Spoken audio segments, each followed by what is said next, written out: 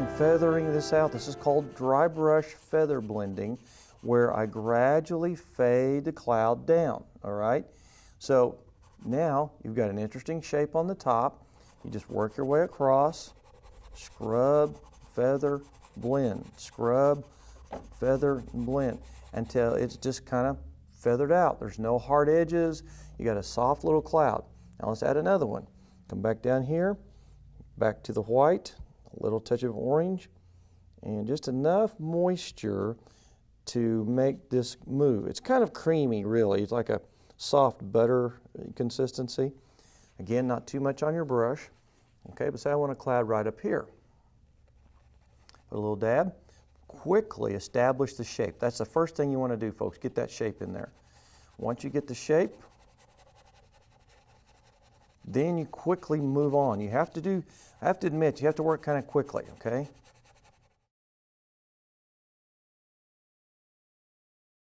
Now, on the right-hand side, now look where I'm holding my brush like a pencil.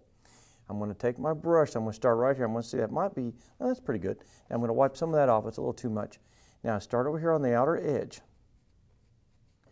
And I come down like this, and see I kind of smush the color here, and I form the shape of the rock.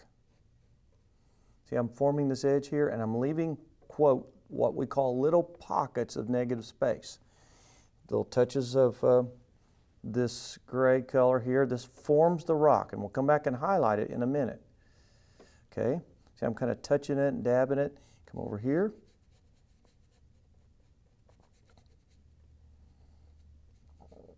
See, I'm leaving this big pocket, so it looks like maybe it's kind of broken or something. Pull this on down here in the front, because that's just the front of the rock there. This may be a section here that just runs right into it. The key to this, you guys, is to keep the brush moving, okay, just moving all the time. See, quick little suggestive strokes.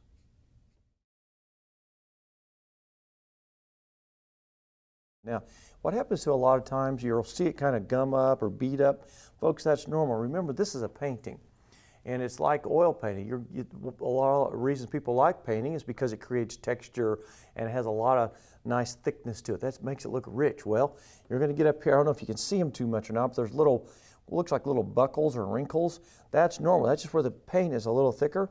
I like that. Now, if you don't like that because you think it needs to be as smooth as an airbrush, you can actually smooth this out really, really like you took an airbrush and feathered it on there. But that's not necessary for most paintings. But the main thing I want to warn you about is this. Once you start the process, be sure you use X's and barely skim the surface. Make sure your brush stays together. If your bristles separate, see, those are not separating. That's called a chisel. You want to make sure you have a good chisel. If it's not chiseling well, you need to add a touch more water or a touch more gesso. So come down here to the palette for one more time, and this is how we'll end this. I would add a little touch of water, and I come down here like this, a little touch of gesso, and I just see how I'm working my, this is brush maintenance, it's all it is. I'm making sure that my bristles are back together. Don't ever scrub these because they'll spread out. You work it in like this. See, and that gets the bristles all back together again. And then you can come back up here and you can blend it using these nice, beautiful X strokes. I can just skim the surface and it just makes a beautiful blend, folks. See, it's called feather blending. So it's barely touching the surface. X, X, X.